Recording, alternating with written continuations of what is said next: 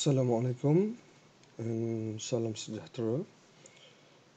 In this video, I would like to show to you how are we going to create a circle in AutoCAD.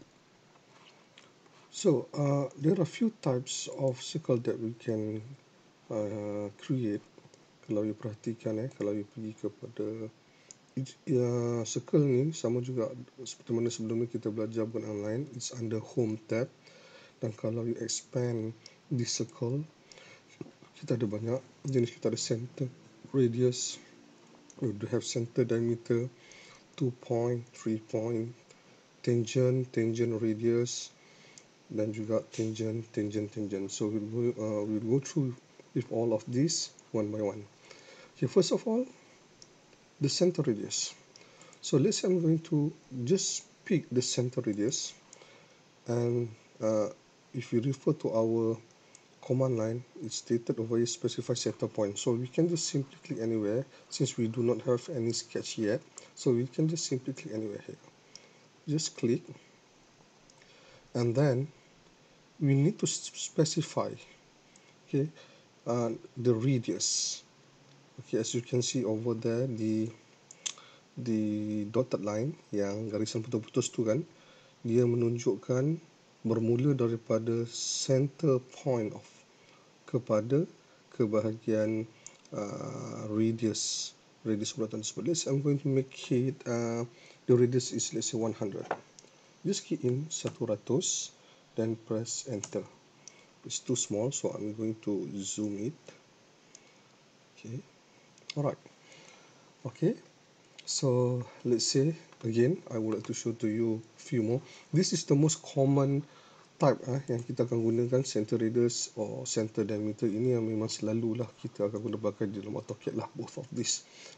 Okay, but normally center radius lah yang saya perhatikan. Saya perhatikan student banyak pakai center radius ni. Okay, so I would like to show you again about the center radius. Let's say I pick the center radius, and let's say I bring my cursor. I would like to create another one more circle, small circle kat bahagian dalam ni. So it means that I need to find out my center point. Kalau kata you bring your cursor pada center of the circle, you tak nampak tanda ataupun simbol center point ni.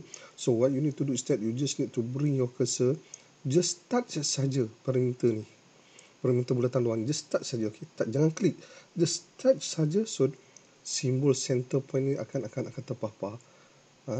Alright, so kalau tak adalah, kalau you just bring your cursor, kalau katakan you dah bermain-main cursor kat sini, dia tak wujud juga, tak appear juga this symbol. So just need to bring again anywhere, just touch sahaja perimeter bulatan ni, so nanti dia akan keluar lah simbol center point. So let's say I'm going to start here.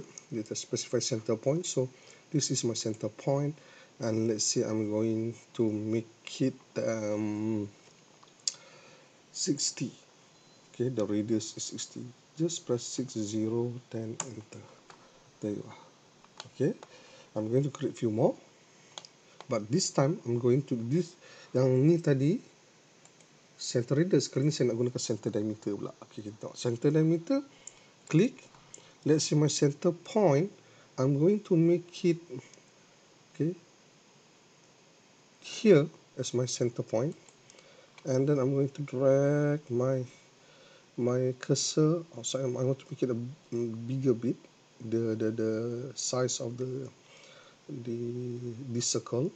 So katakan I nak buat, okay, kali ni kalau you perhatikan, walaupun garisan putus-putus tu bermula pada tengah sini, tetapi kita dah ambil diameter tadi kan. Alright, so kalau you perhatikan diameter, okay, diameter. So jangan refer pada yang awal ni, kita refer pada yang selepas ini. Pasal ini yang tadi kita buat, so now we're going to refer to this one, diameter. So diameter dia, let's say I'm going to make it 300, enter. Alright, so yang membezakan dia hanya radius dan diameter je. Kalau yang tadi ni, okay, dia akan tanya radius, dan kalau yang ni pula nanti center diameter ni akan tanya diameter. Alright, so let's say I'm going to create few more by using center diameter. Click this one. Let's say this time I'm going to start my center point here. Nampak? Itu quadrant.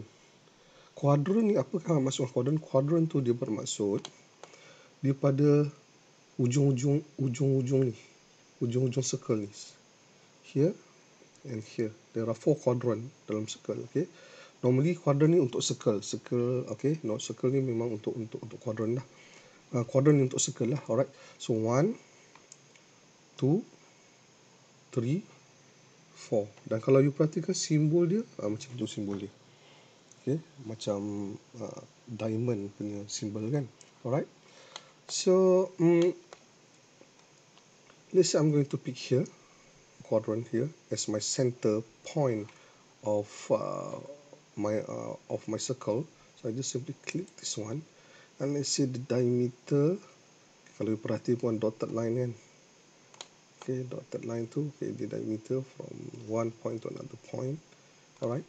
So kita letak, let's say I'm going to make it 40. There you are. Alright. And let's say I'm going to create few more here. You boleh copy je kalau dengan you nak create pada setiap quadrant pada bahagian circle luar ni, setiap quadrant nampak. Kalau I press escape. So kalau you just click this one, nampak ada warna biru kita akan ini semua adalah merupakan quadrant untuk circle ni. So katakan I would like to create 3 more, 1, 2, 3 on each quadrant of this outer circle with the same small circles diameter or radius. So I just simply can copy lah kalau sama. Click, then enter. I'm going to start from this quadrant to this quadrant. So you have to make sure that your auto on lah. Kalau tak on pun tak apa, pasal dia akan automatically detect for you, nampak? Okay. But I much more prefer to on my auto and click here. Then once confirm, just press escape button. Let's say tadi I cakap nak buat 3 kan, tak apalah I buat 2 saja. Ya, kenapa? Kerana both of these I nak buat different size of the diameter or radius of the circle. Let's say again I'm going to circle. Okay, katakanlah I nak buat radius pula. Go to radius. And then I'm going to find out my quadrant. This is nearest. Kita bukan nak nearest, kita nak quadrant. Click here, and this time radius. Radius, I'm going to make it a radius, let's say 35. Enter. And then I just simply copy. I'm going to copy this one. Don't forget to press enter. Then they ask us our base point, our starting point yang kita nak pindahkan, atau kita nak gerakkan circle yang kita copy ni. So from this point to this point. So once after confirm, just press escape button in order to exit from any activities. Okay, that is about the center radius as well as center diameter. So now we move to the next, which is 2 point and 3 point. Apa kena masuk 2 point and 3 points ni? Okay, 2 point and 3 points. Let's say I'm going to have 2 points. Point tu kita boleh dapat daripada mana? You just expand here, draw, expand this one here. Dah dekat sini. So click this one. Let's say I just simply draw. I just simply click anywhere. 1 and 2. Okay, and then okay lah, I buat banyak-banyak sikit lah, senang nanti kan kita nak buat kerja. Okay, so I just simply just pick. I just simply pick. Sebenarnya kalau you nak letak dia punya coordinate pun tak ada masalah, coordinate X dan Y, tapi I just simply click anywhere, and then I just press escape button. Then I'm going to proceed with the 2 point circle. So if we choose this one, 2 point mana kita check mana-mana 2 point. 1, 2. So bermaksud dia punya diameter ataupun radius adalah bergantung kepada distance daripada satu point kepada satu point. Let's say one more time. So 2 point. That's I'm going to make here, yang point kecil ni. Here 1, and another one is over here. 2. Okay, kalau 3 points. Okay, let's say we would like to create 3 points. So I can just go to here, 3 points. 1, 2, and this is the third point. First point, second point, third point. Alright, and let's say, okay, I'm going to create another one more point here because I would like to create, I would like to use 3 points of circle. we just left another 2 more point, 1, 2. So I'm going to create another one more point, which is somewhere around here. Okay, then I'm going to press escape, exit from the activities.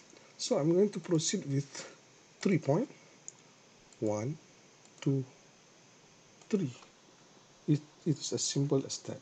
Okay, so once we talk about 3 point or 2 point, it doesn't mean that kita hanya boleh melibatkan penggunaan point.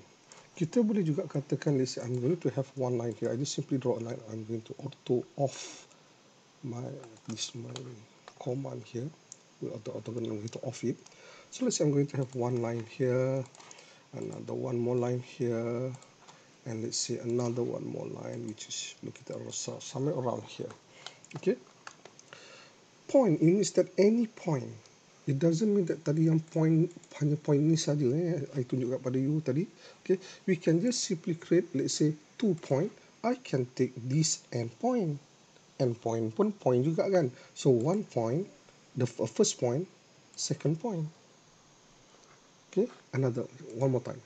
Okay, 2 point, first point. Let's say I would like to take this quadrant as my second point. My second point. Alright, again 2 point. This I'm going to pick this endpoint as my first point. The second one, let's say the second point is this quadrant is my second point. Okay, also can. So it's not necessary to have only points, but any points which belongs to line ataupun any circle pun boleh juga. Macam itu, let's say I'm going to have, I just simply draw a circle here. Okay, circle. Let's say I'm going to use a center radius, and I just simply create any circle without indicate the dimensions. Just simply draw like this. Okay, so I can also create the 2 point, let's say from the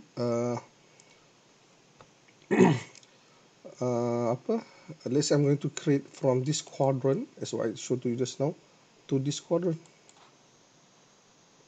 Alright, any point, even though let's say if I would like to create nearest also can. Okay, nearest, based to from here, nearest to this nearest. Okay, I'm going to create, let's say for this time, I'm going to have a circle at the center of these 3 circles. Alright, this circle which I've created just now. So definitely I need to use tangent as my object snap. Okay, dia akan automatically select kita punya tangent for this circle, these circles as well as this circle. So I'm going to proceed with this one, then go to 3 point up. I can't use 2 point. Okay, kalau 2 point ni dia tak akan cover ke semua point, tangent point untuk ketiga-tiga ni. So saya tak akan dapat hasilkan lah kalau guna 2 point. I tak akan dapat hasilkan bulatan pada tengah-tengah ni. I nak buat kedudukan bulatan tu pada tengah-tengah di sini. So in that case I'm going to use 3 point. So once after you dah pilih 3 point ni, 3 point, kalau if you bring your cursor daripada bahagian perimeter of this circle, you tak nampak simbol itu, simbol you tak nampak apa simbol tangent itu adalah simbol ni, simbol nearest. Okay, kalau you bawa ini adalah merupakan simbol quadrant. Okay, so tak ada simbol tangent. Alright, kalau kita nak tengok simbol tangent tu macam mana, kita go to tools, drafting settings, and make sure you select object snaps. Tangent, mana tangent? Okay, tangent should be like this. Macam ni, sepatutnya dia punya simbol. Alright, so again, I'm going to pick here 3 point, and let's say kata memang tak ada. You jangan sampai sini, pasal kita nak buat circle kat sini. So bermaksud point dia lebih kurang area ni lah, area ni, dan area sini. Jangan pick sini. Sini nanti dia akan buat bulatan. So jangan pick kat area sini pula nanti. Okay, so nanti bulatan tu dia akan ambil bulatan besar pula. Okay, so now sekiranya tak ada, Macam ni tak ada kan. So what you need to do is that you press control button on your keyboard. Okay, then do not release that button yet. Lepas tu you right click on your mouse. Bila semua ni dah terpapar, baru you can release your control button. Apa ni semua? Ini adalah merupakan shortcut untuk punya object snap. Okay, so we go and find out tangent. Okay, this I'm going to make it one here. Right, sini tadi pun tak ada kan, kita tak jumpa pun simbol tangent tu. Sama juga dengan sini, so kita kena ulang balik macam tadi. So control button, press control button, do not release that button yet. Remember, jangan lepaskan button, control button tersebut. Okay, you just still need to press that button, control button, then right click on your mouse. Bila dah keluar object snap punya shortcut ni, baru you boleh release control button, alright, pada keyboard. Then tangent, let's see over here. Jangan risau kalau macam dia terpergi ke sana kan, alamak pergi sana, don't worry. As long as you pick it around here, jangan pilih sini Okay, so then another third one is this one. Press control button, right click, tangent. I'm going to pick it around here. Jangan macam saya cakap tadi, jangan bahagian sini, pasal kita nak buat bulatan pada bahagian sini kan. So somewhere around here, just click, dia akan automatic do it for you. Alright, okay. Kalau macam tadi saya cakap, kalau kita buat kat bahagian luar ni, okay, bahagian luar ni pula kan. So control button, right click, and tunjuk contoh tangent, let's say somewhere around here. Tangent somewhere around here. Katakan I tak pilih sini I pilih yang kat sini. And the third one, right click, tangent somewhere around here. Nampak? Dia buatkan pilihan luar. Kita tadi yang masa first tadi, kita tak nak create bulatan ni kat bahagian luar kan. So kita nak buat kat bahagian dalam ni, tengah-tengah ni, antara ketiga-tiga circle ni kan. So that's why kita kena find out dia punya tangent point around this area. Melainkan kalau kita nak buat luar lah, pasal apa, dia akan automatically, AutoCAD ni dia akan automatically detect for us our tangent here, and here. Sama juga dengan untuk bulatan yang besar ni. Alright, so that's about 2 points as well as 3 points. Okay guys, now let us move to the next, which is tangent radius. Okay, tangent radius and tangent. So what does it mean? So let's say ini semua saya dah tunjukkan tadi juga tangent radius ni. Okay, katakan I'm going to have this one 1, 2. I just simply draw without any dimension. Okay, so tangent radius. So I'm going to click tangent radius. Tangent, then we need to specify the radius. Click this one, then bring dulu our cursor kat sini kalau dah ada macam ni tak apa.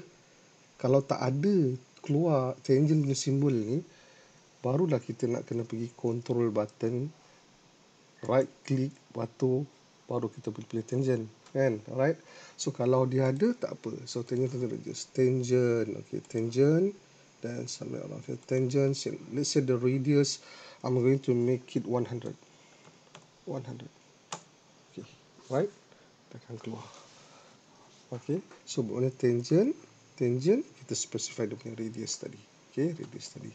So that katakan kali ni saya nak buat kata line, dia tak semestinya ni, jadi as long as line pun, kalau arc atau bulatan menyentuh line pun dia tangent kan. So let's say I'm going to have like this. Okay, so katakan now I'm going to use tangent radius, tangent. Okay, as long as, don't worry you boleh klik dekat area ni, dia akan automatically detect for us. Tangent, just simply click around here.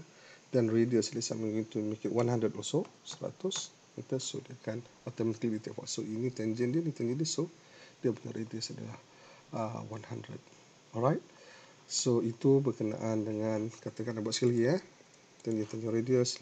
This time here tangent radius. Let's say now I'm going to make it 300. Dan ini dia besar lah. Okay, dia akan besar. So dia automatically detect for us.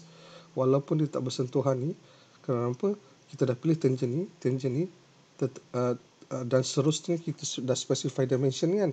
Okay, radius dia, so dia akan ikut radius kita. Kenapa? Kalau kita tengok kalau ini dipanjang, kalau dia panjang ni, dia akan menyentuh. Dia still akan menyentuh. That's why kita tangent and radius. Now I'm going to show to you how are we going to apply the tangent. So I'm going to move. Okay, click move this one, move, and I'm going to move this one, enter, and just simply pick anywhere, my first point. So let's say I'm going to pick here, and I'm going to move it somewhere around here.